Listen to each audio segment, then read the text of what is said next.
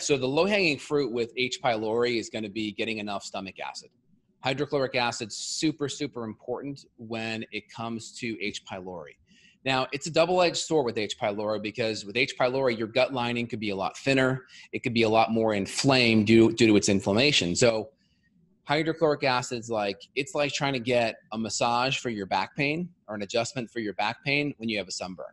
Like, you may need it. It may be the right thing, but it may be too much for the amount of inflammation that's present in your body. So it's really important that you work with a clinician to have this kind of dialed in.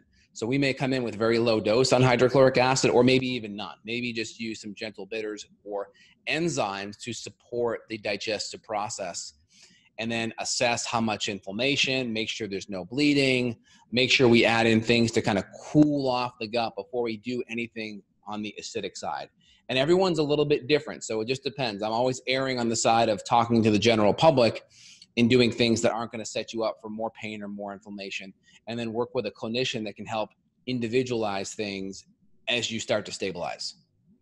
Nausea is another symptom I forgot to mention. Yeah. What about you? Do you have any other symptoms? I mentioned the gas, bloating, burping. Yeah, so your gas, your bloating, your constipation, your diarrhea, anytime enzymes or acids are affected, motility can be affected.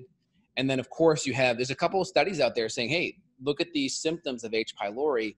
They have nothing to do with digestive symptoms. These are mood issues, depression, anxiety, cognitive issues. So you can have a lot of issues that aren't H. pylori driven, and they can be mood and emotional and cognitive stuff. And this is hard because people are kind of like indoctrinated to think, oh, I have to have acid burning, I have to have stomach pain, I have to have an ulcer for H. pylori to be a problem.